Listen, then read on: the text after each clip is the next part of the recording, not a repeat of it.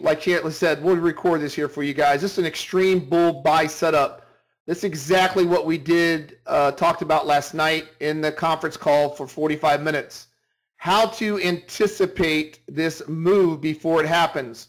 So what I was doing on the microphone, I said we're looking for an extreme, I'm looking for a buy setup above the shallow retracement if this oscillator holds, if we get pulled in. So what you want to do is you want to, let me mark this up here for you. What you want to do, I can see the market's moving up. We had a price insufficiency, price is moving up hard. And if you don't understand this, play the conference call last night, how you can use Chart Trader to fire in this trade or use automation to turn your automation on. You can see that we are in a shallow retracement. We're above or shallow. I had a big gap in between my order blocks, between 60 to 86. So we had 26 points of nothing but upside. My first target was price profile that I was talking about if we get pulled in, which is 76.5. I believe that was the high to the tick. Yes, high to the tick, 76.5. So the pull in was here at this level, 71.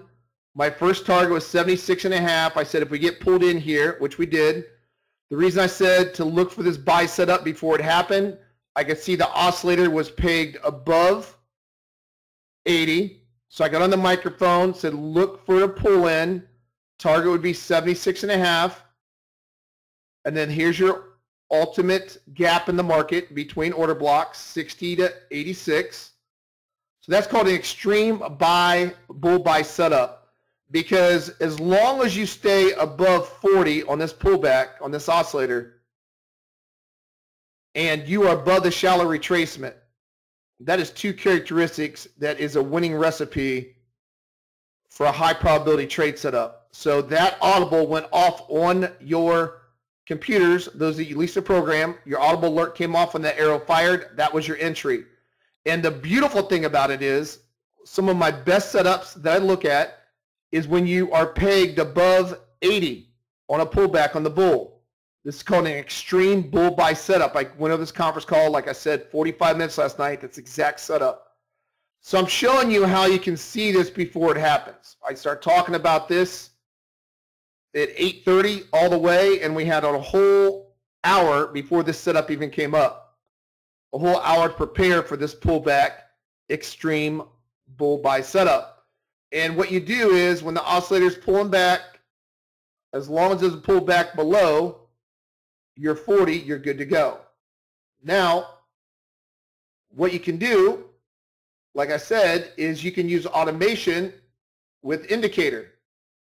What automation with indicator is that you can use your automation. So let's go into automation real quick, and let's put our trail. Let's say you want this thing to trail outside of our shallow retracement, the 36, and you can have this all preset. And so when I was looking for that pullback and that oscillator was holding and I was above the shallow retracement, you can toggle this on. You can turn your automation on, and it's still, the runner is still running. So your runner's still running. So you can see you can use the indicator with automation, and that's what we went over last night, how to use the indicator with automation and have price targets. Order blocks are extremely important. Order blocks are big support and resistance levels based upon where the market has rallied hard or sold off hard and gives major supply and demand support and resistance.